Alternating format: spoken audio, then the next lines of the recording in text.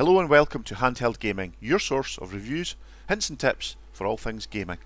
Today's video will be visiting Cyberpunk 2077, and this video is for those of you with the OneXPlayer 4800U, which is the model I'll be using in these videos. In this clip I'll be sharing 3 different tests I've carried out. Firstly, what's the best FPS we can get without using FSR or any scaling and using the lowest settings in game, and maximum power envelope. Second, is it even possible to get a reliable 60 plus FPS out of the OneXPlayer? And finally, what are the best settings overall for a smooth FPS and minimal power load? I'll show in-game footage of each game and I'll run the in-game benchmarks in all 3 tests. If you find this content helpful, please like and subscribe. My aim, as I've said before, is to work through my own game library and share with the community any tips or tweaks I make whilst playing these games. Test 1 is what is the maximum FPS we can get without using scaling or any FSR, and what is the power draw on the APU.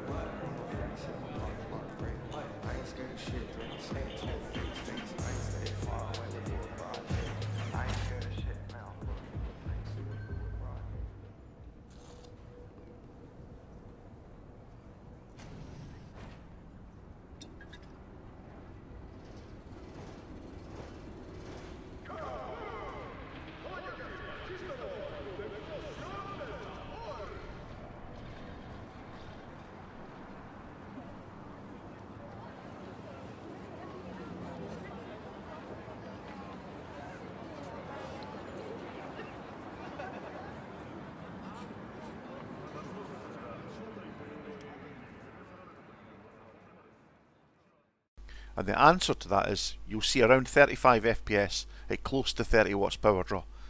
This using my Maximum Performance power plan, which I mentioned in a previous video, and I'll include a link at the top of the screen.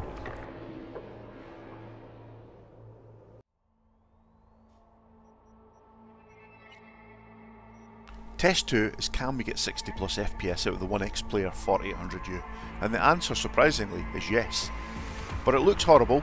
Using the built-in scaling won't see higher than 45 FPS, but using FSR and ultra quality will see higher than 60 FPS. However, visually it looks like looking through a Vaseline lens. Power draw is also lower than test 1 at 20 watts. It would be great if you could force the APU to run closer to its maximum clock speeds for the GPU and the CPU. Now there are tools available that allow this, but in my testing it doesn't really make any difference in Cyberpunk 2077. I even tried using power control panel tools to allow you to park cores and reduce the CPU to 4 cores to free up the power envelope for the GPU. But that in fact reduced the FPS, as the chip appears more happy to save power than push itself. I'll share the link below to this tool in the description. And credit to the creator of this app, it seems really powerful.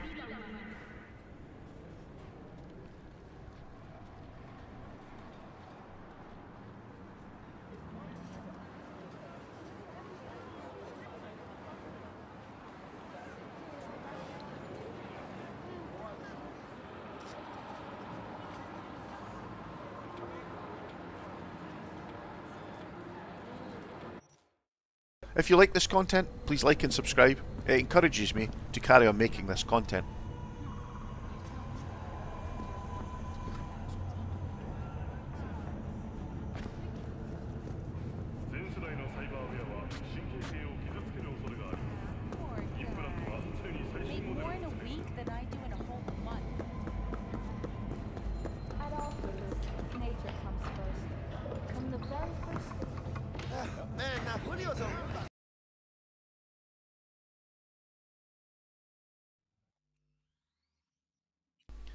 Test 3 is the real usage test in my view.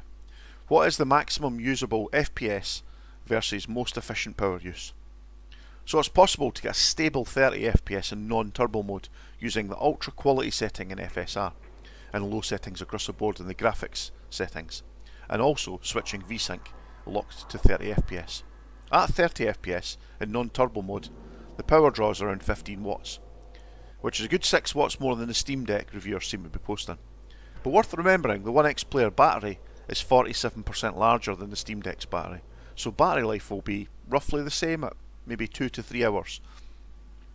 One benefit of running in non-turbo mode is that if you enter an area in the game where more FPS would be the difference between replaying a mission or succeeding first try, it's easy enough to press the turbo button and the APU will increase its power draw to nearly 30 watts, and the FPS will increase by approximately 15 FPS if you've not locked in VSync.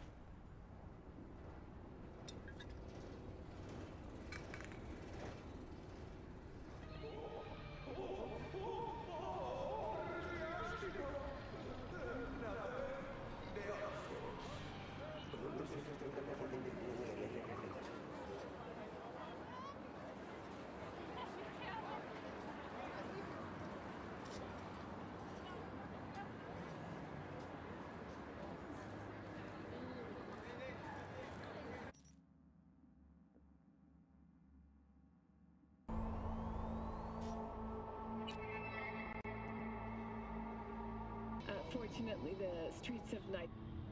Trauma team will be there. Sign up for our platinum plan today, because your life is worth it. 9999 Trauma team. Don't forget, you're worthy. So did you get that loan in the end? No, said my radio. Thanks for taking the time to watch this video. Again, as I say in every video, if you like this content, please like and subscribe. It encourages me to carry on making this content. Thank you.